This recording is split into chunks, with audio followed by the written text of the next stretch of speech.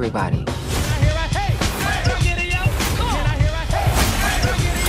Ain't nobody ever gonna get between my son and me.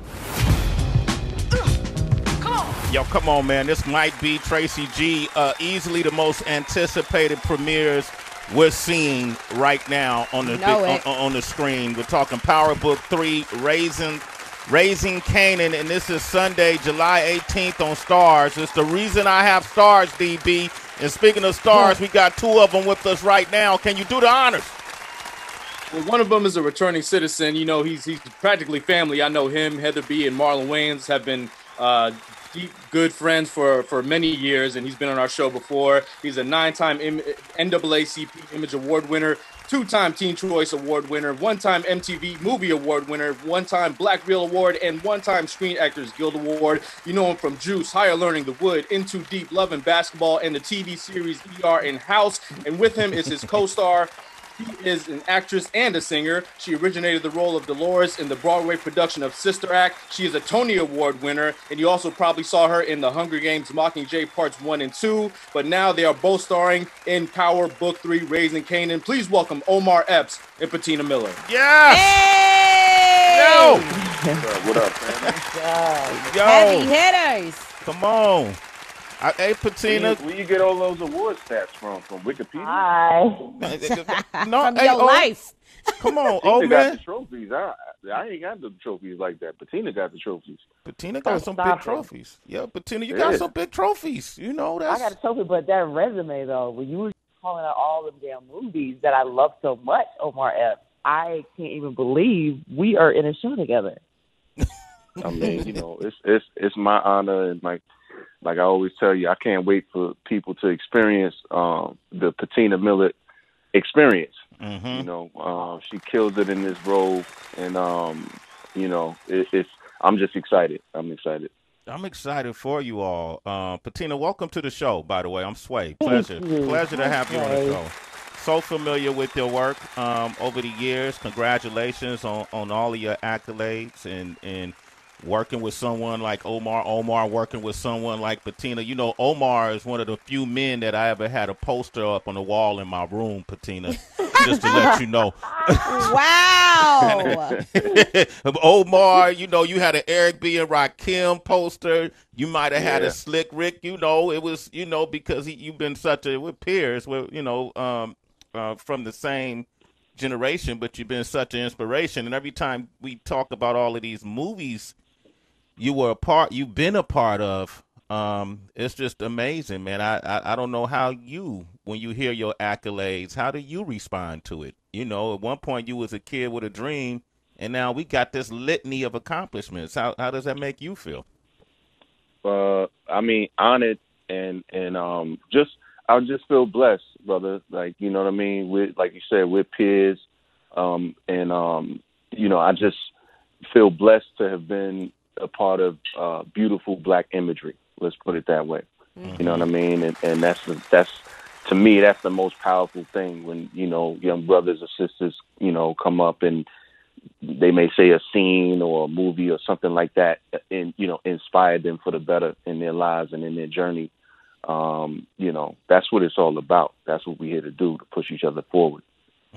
Omar, man. Omar Epps, ladies and gentlemen. And yo, when you play a cop, man, you bring something different to the cop game, man. I got to give you this, Omar. Like, you know, when you was Jay Reed, it was one way. Now, you just, you know, you a whole different animal as a cop. Like, I want to know, there's been a lot of tension surrounding law enforcement in recent years. It's always been there. People calling for defunding the police, you know, and, you know, I wonder, do any of those components play a role in how you develop Detective Malcolm Howard and how you play him?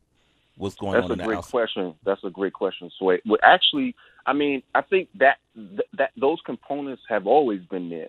You know, when you talk about law enforcement in the Black community in particular, it's always been there. There's always been some sort of a, you know, tension or what have you. But, you know, the fun part for me was that, you know, even though our show takes place in the 90s, Detective Howard, he's not from that era. You know, he's from the Al Green, you know, Marvin Gaye era. So he's even coming into a new world, like, what's all this hippity hop hop junk? These, you know what I mean? Like, you know, and so he's learning on the go as the audience learns him. But basically, like, you know, he's someone who was indoctrinated with a certain belief. I call him an octopus, you know, because he has tentacles everywhere. He's from the hood, so he knows that. He's in law enforcement, so he knows that. But he's really about manipulating both sides to his own benefit. So, you know, he's a selfish slime ball. So eloquently put right Listen, way to keep it a buck. By the way, I'm going to open up the phone lines. If you love power, man, we got Patina Miller and Omar Epps here. We'll let you talk with them directly, 888-742-3345.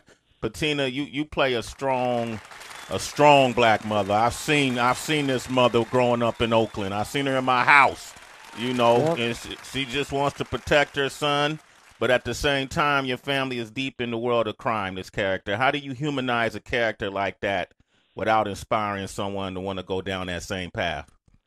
I mean, also, you have to look at the heart. For me, the biggest part was not looking at the crime part, not looking at all the stuff on the surface that's easy to write off and, you know, say whatever you want. I wanted to look at her inner motivation, what she was doing it for. You know, Raquel is a single black mom. It's in the 90s at that time. You know what I mean? It's circumstance.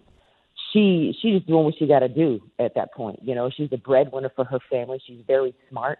She's very curious. She's powerful. She knows what she's doing. So she's using all of those things that she possessed to get money. She also is a strong black woman who wants to raise her son.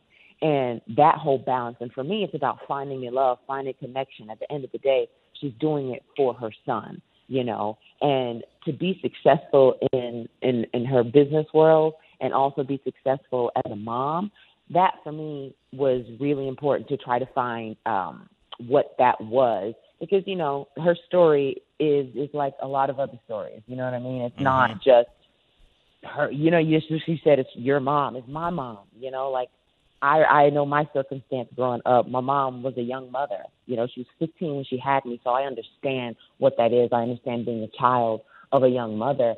There's so many women like Raquel out there, you know, single black strong women taking on everything, the weight of the world, and making it happen, making shit happen. And so for me, I wanted to show a three-dimensional whole person for Raquel, not just the strong, not just all this and that, but the heart, why she's in it.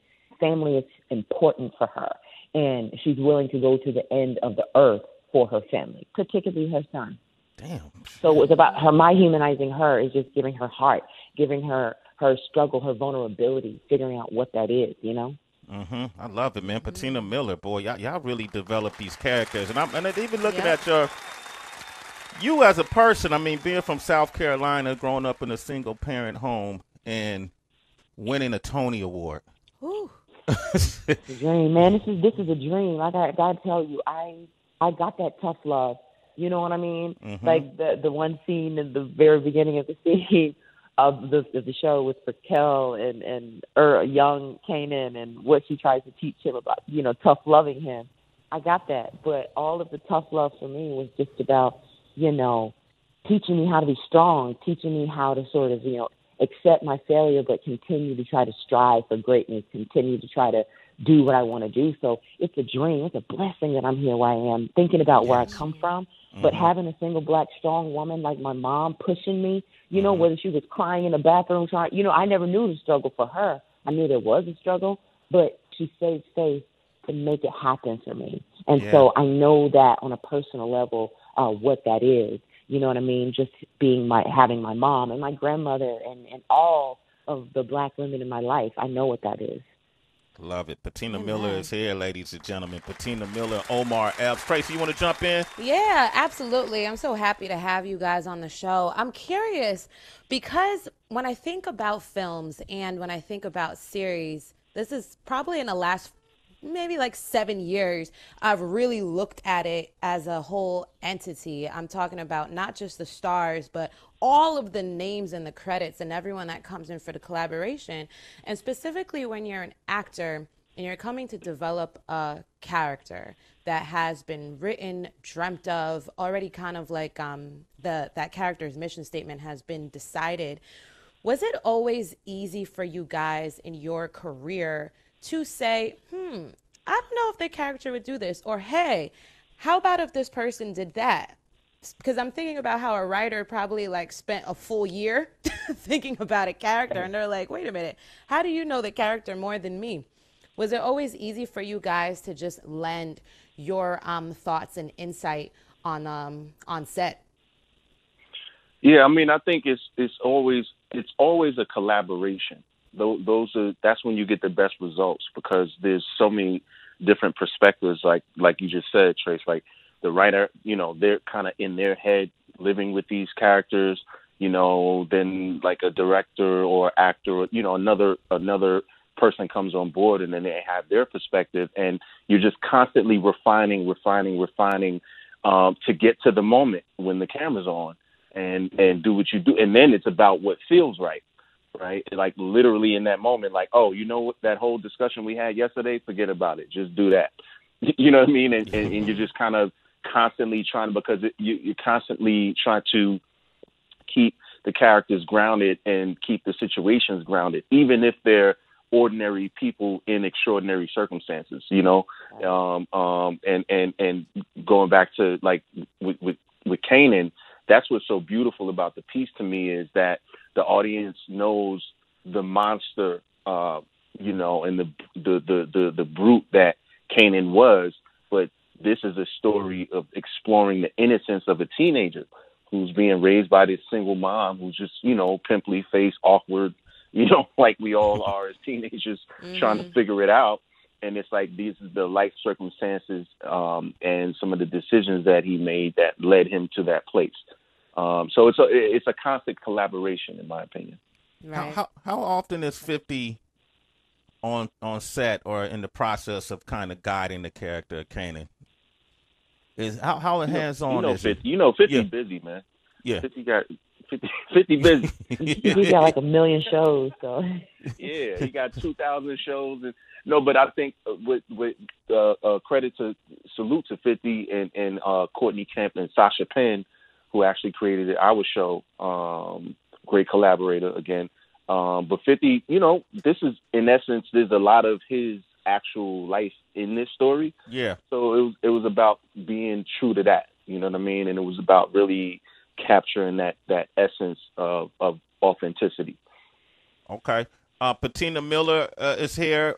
Power Book 3, Raising Kanan. Omar Epps, the icon. He's here July 18th, Sunday on Starz. You have questions, call us up. Let's go to Militia, who's in Mississippi. Is it Militia? Melcy. Oh, damn, I'm all the way off, man. Shit, Patina, I wasn't, good thing I didn't enter no spelling bees. I can't. But well, good to meet you. Grand Rising. Say hello to these stars. Hello, this is Melcy from Jackson, Mississippi. I'm so excited for Starz to come on Sunday, and I'm very excited to see Omar back on the scene. What's up, Power Family?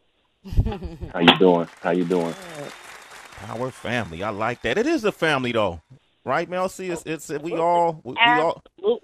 all sitting and waiting. Or do you guys ever feel any pressure on making these roles, really stand out? Like, what I don't understand, Omar, maybe you can answer me this, and both of you are award-winning actors, is I don't understand why the series itself hasn't won, the bigger awards. I know it's been some NAACP awards, and that's a huge award in itself. Let me not say that. That's a huge award in itself. But the Emmys, the daytime awards, why do you suppose, isn't it time for this show to win some of these awards, Omar? I mean, that's why we got P. Killer. That's what I call it. We coming, and it's just that's a bigger conversation, but it's about what's really relevant to culture. Awards all of the awards are based on a group of people who are deciding. So it's like, well, who's that group of people that are deciding, and what are their criteria, and how do we give them the credence to make decisions for all of us when, you know, the people on the streets and out at large in the community feel like this. They feel a different way. You know what I mean? And so it's kind of a game in a sense, but I feel like, you know, with a show like this, and with Power in general, I just want to say this about Courtney Kemp. Like, people have been asking me, you know, oh, they're doing all these spin-offs and this and that. And I'm like, yeah, well, Dick Wolf does the same thing. You don't say nothing about that. Tell it. Come on now. Why are you saying it about this powerful black woman who's, you know what I mean? Like, doing the same thing. And it's time for us to get busy and get past these boundaries and things that we have in society. So, you know, I think, you know, I feel cool because I'm riding the coattails of Patina. So, you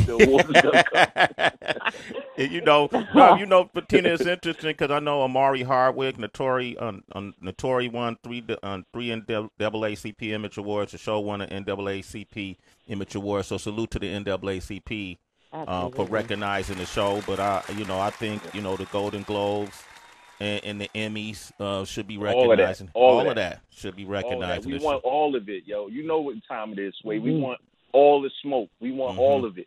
Come on, Omar. You better. Yes. Halfway. You know what I'm saying? And this is what it is. So it is what it is. So now we out there. Put everything into this. You know? Yeah. Exactly. It's a culture pusher. Mel C, thank you for calling in, Mel C. We Team Power. We got you, all right, That's Power right. family. Congratulations, and I'll see you guys Sunday. All right, yes. you citizen. Man, Let's wait on it. She already got the popcorn popped, Omar. Yep. She ready. Mike, what up? Mike in Maryland. What's popping, Mike? Hey, Mikey. What's going on? Grand Rising. What up, King? Yes, sir. Hey, look, I'm excited. I'm going to keep it real with you. I didn't even know that both of y'all was on Power. Now that I know that y'all on Power, I'm even more excited. You know what I'm saying? To have two black, you know, icons of the black community, man. That's exciting. And then come from where Power was to now. You know, in the beginning, I didn't even like Power in the beginning. Like, my ex-girlfriend would be like, let's go watch Power, Boom, watch it with me. Like, I'm not watching that. I'm not watching that show dumb. And now I get on people like, bro, don't call Power dumb. Like, that's the best show out here. I really agree. Like, that's the best show out here, really. I'm excited. As soon as I get off early Monday morning, I'm going straight to my house to watch Power. Like, that's all rip. But it's funny that you said ex-girlfriend. Right.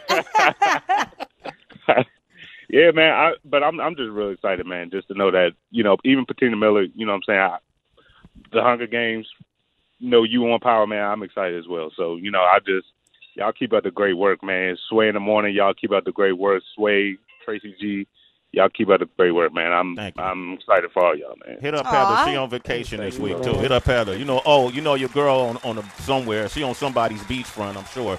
Yep. HB. Happy hour. Yeah. She know, you know how she does it. Hey, Mike, you a citizen. Thank you. Let's wait on it. DB, you want to jump in? Yeah, of course. So my question is for both Omar and Patina. Omar, we've had actors who have, you know, been in the industry for a number of years who have talked about, you know, they might have played a role that has, you know, fans look at it as an iconic character, but then they also want to differentiate that portrayal or that performance from everything they do after that. And I was just wondering how you know, you don't want people to sit there and look at DJ GQ every time you star in a film. So I wanted to know how you approach each role and look back like, all right, I already did this with this character. Let me find something different and a different approach with this new character I'm doing. And for Patina, you know, for a lot of people, this is their first time getting to know you in this role. So I just wanted to know how you, when you're performing with your co-stars, how do you stand out so that people take notice of your abilities as an actor and not overshadow your co-stars? Wow. That's a great question. That is, yeah. Who want to go first? I think for me, you know, it's all about, I mean, I look at my career as a mosaic, and, you know, each role is sort of a piece of a puzzle. There's not one over the other.